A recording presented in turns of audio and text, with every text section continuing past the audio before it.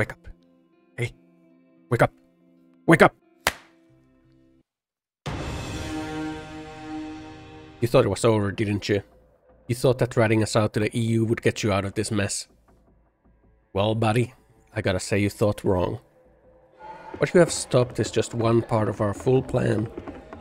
At this time, my associates are working around the clock to circumvent your little rules and regulations. These are nothing but minor obstacles in our path to ultimate ad delivery. We have a team of legal experts combing through every page of that document you so proudly presented and finding every possible loophole in it that will give us total control. Within the next few months, all of your weapons against us will be made obsolete, and we will have total control over everything. It's nothing personal, really, just business, so don't take it the wrong way, but you will watch the ads and you will be happy. Now hit the like and subscribe button, and here's a 60-second unskippable ad for you. No. No. No! It was just a dream. Ah, thank God. Except it wasn't. It's reality. Or at least it's going to be a reality. So Google's next step in the ad delivery arms race is to give themselves a leg up on the competition and severely limit the speed at which the ad blocking services are allowed to update themselves. They're calling this whole update Manifest version 3.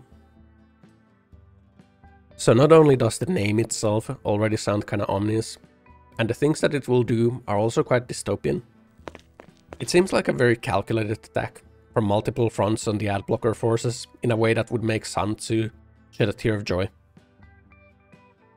The first part of what will happen is that the current API that most ad blockers use will be taken out back behind the sauna and just killed off. In its place, they will instead put up what they call the declarative net request. Now at a glance it might seem that this is pretty much the same thing as the previous one does, in that it lets you specify certain web requests and just block them, exactly like the current ad blockers do. But that's not really the case. So the key part in this is that this form of net request API is not allowed to directly intercept the web requests, and instead it is kinda just allowed to politely ask the browser or service to just please don't display the specific request since it looks like an ad and I don't want it. Now, since it's not a direct interception, the web browser can basically just say no and display it anyway. Google says in their documentation that since this lets the extension modify network requests without intercepting them and viewing their content, thus providing more privacy. I think in reality what this means is that Google can have their own ad services be on some necessary allow list that will not be blocked through the net request API. So already with the API changes, Google is kind of covering their bases on the ad blockers, but wait, there's more. Another major change they're making with the Manifest version 3 is that extensions will no longer be able to host so-called remote code. That means that all updates, all of them, have to go through a Google review process. Now, ad blockers mostly have community-hosted lists that have all the ad requests in them, so the extensions know exactly what to block. This is pretty important since the requests keep changing at a fast pace in order to try and stay ahead of the ad game. Now some might think that, wait, that's good, right? Remotely hosted code sounds kind of spooky and scary, who knows what's in there? Which is true in some cases, yeah, but it kind of feels like this whole update is kind of crafted with the specific goal of crippling ad blockers in mind. Basically, it's going to add a delay into any ad blocker ad filtering update, and since some of the filter lists need to be updated almost daily, it's gonna make it near impossible to keep blocking all the ads. And the review process itself is kind of long. It can take anywhere from 2 hours to 3 weeks. And who's to say Google won't just decide to take their time and really look into the code in all the ad blockers just to make sure there's no privacy issues, like extra double checking them and really taking their time with it.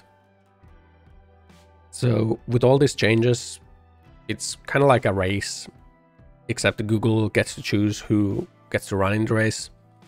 And also Google gets to use a bicycle while everyone else has to run bare feet. The whole manifest version 3 was a thing that they had planned to push out in the past, but decided against it after extensive user outcry of how it would damage most extensions on Chrome. I mean, it still does the exact same thing, the exact same damage is still there, but I guess their baseline revenue is just being pushed pretty hard for them to really go for maximum ads. I personally still think that ad blockers are not really the disease that needs to be cured, but it's just a symptom, and the actual root cause is the ads are too invasive. People skip video ads because they want to watch the video. You know, if ads themselves were good or delivered in a way that doesn't disturb the user experience, then they wouldn't really get blocked. Like, man, I get it. You need to show the ads to keep the service running, and using ad blocker is almost like freeloading and drain on the server resource, but like, surely there's a way where we can all be happy, right? Surely. But yeah, that's what I had in mind with this one.